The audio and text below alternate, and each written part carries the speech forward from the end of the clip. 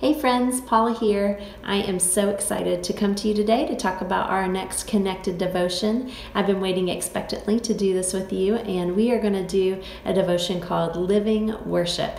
Now, I don't know about you, but I have been missing the time when we can get together on Sunday mornings, be together and just have some wonderful musical worship where we just praise and honor God. I have been missing that so much as we've been social distancing and staying home to be safe.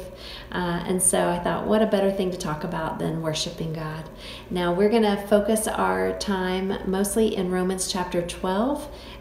Romans chapter 12 is such a great book, a great chapter of the Bible where it just talks about a lot of practical living, how to honor God and love people well. And so I'm so excited that we get to do that together. But we're going to primarily focus on the first two verses where it talks about God's mercy, that in view of God's mercy, we get to offer our bodies as a living sacrifice, that is our worship.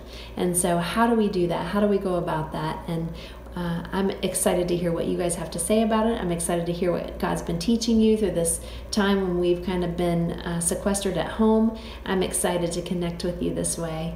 I'm going to try to link in a couple of worship songs throughout so that we can have that quiet time with God and also some focused musical worship.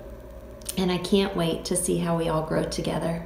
I can't wait to see how we can continue living lives that honor God, that glorify God, and that make a difference in this world. So join me at southpointforyou.com/connected. Have a great day, friends.